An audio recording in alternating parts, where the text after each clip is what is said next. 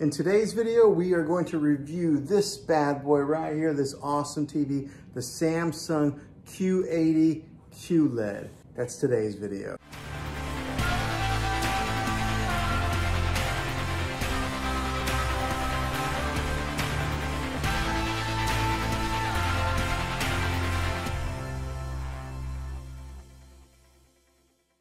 Before we begin, do me a favor and hit that subscribe button and turn on your bell notifications so you can get notified for future videos. I'd love to have you back in the next one.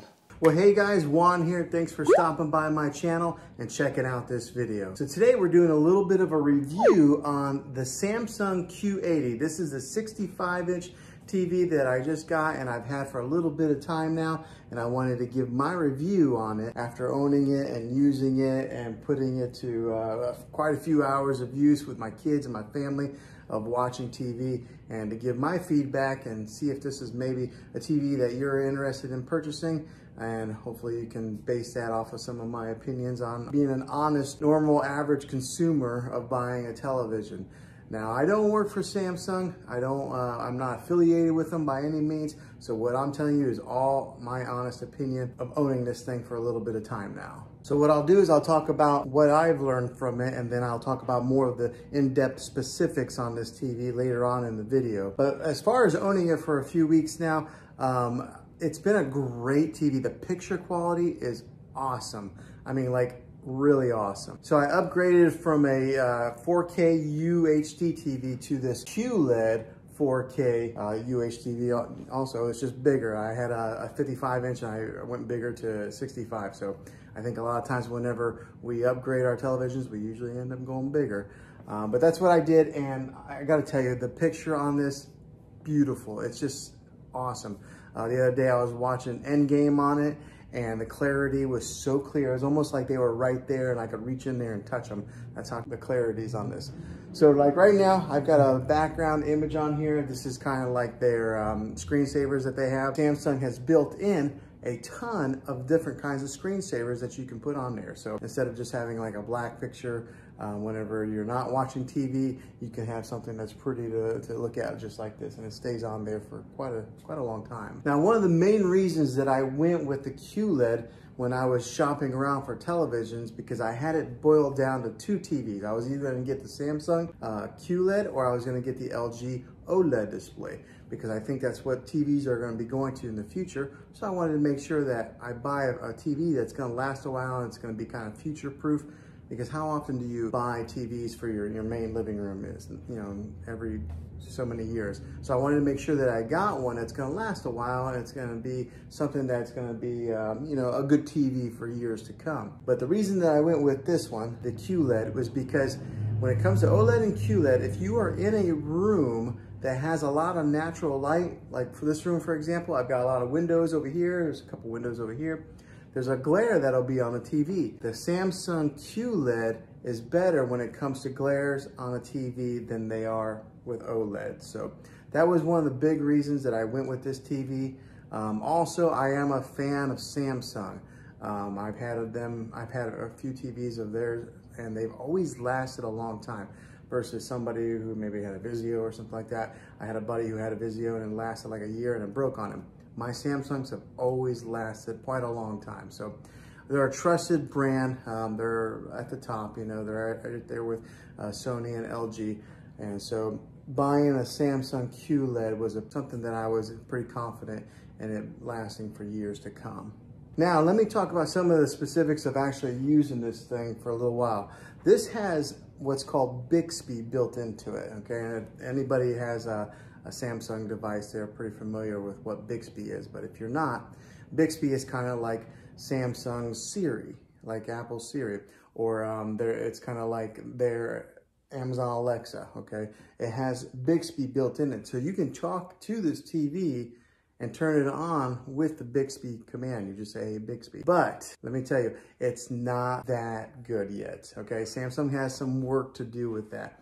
I would have to say that Amazon's Alexa is the leader in the industry when it comes to artificial intelligence and talking with voice commands.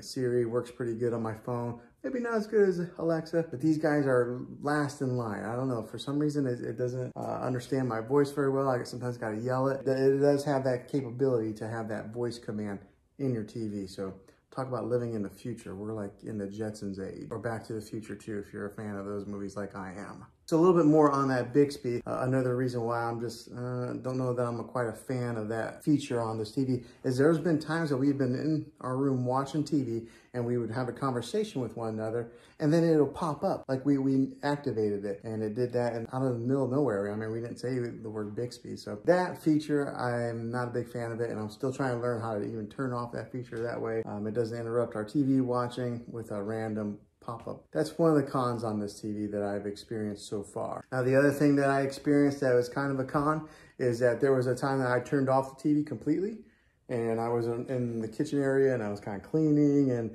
then all of a sudden the TV just came back on. How creepy is that? But I'm sure it was because of that Bixby built in there that it turned it on. So it's almost like having Poltergeist TV inside your house. So that was kind of weird. It's only done that twice to me. In the middle of the night, the TV came on one time. So in a good length of time that we've owned this TV, that's happened. So that's the con on it. But the pros outweigh the cons on this TV. It is such a great TV. The clarity, the picture on it is just amazing. So let's take a look at it a little bit. So the remote on this thing looks like this, okay? So it's a pretty narrow remote.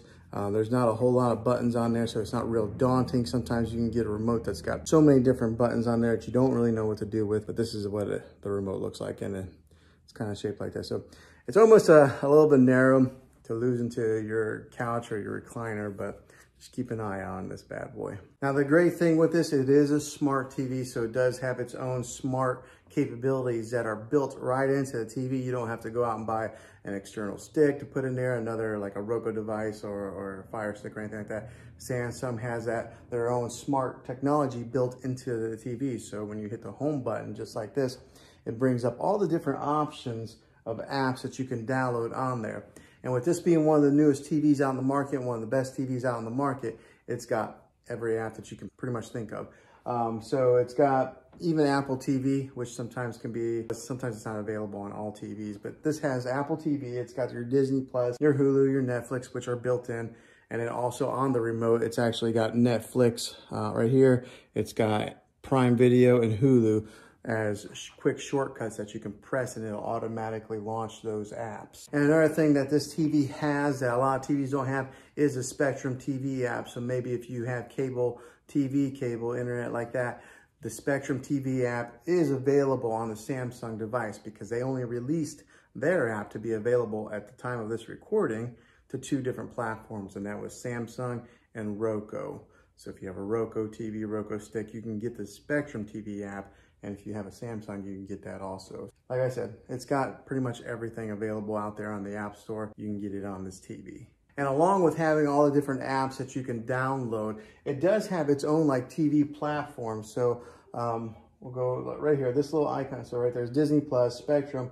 That little icon there is kind of like their own built-in platform, and it's got free movies on there also. It's got movies that you can buy. I haven't used it too much because I've always just used our Netflix or our Disney Plus, but it does have that capability in case you buy it and you don't have a subscription to Netflix, Hulu, or any of the other ones. You can watch free movies on their built-in platform. And like I mentioned previously in the video, it's got its ambient mode, so it's got all these different options to select different screensavers on there. So we'll go to the ambient mode screen on this right now. Okay, so it's loading, and then on here on the bottom, it's got different kinds of features. It's got like My Album, so maybe if you wanted to upload your own pictures to the Samsung platform, you could have your own pictures displayed on here.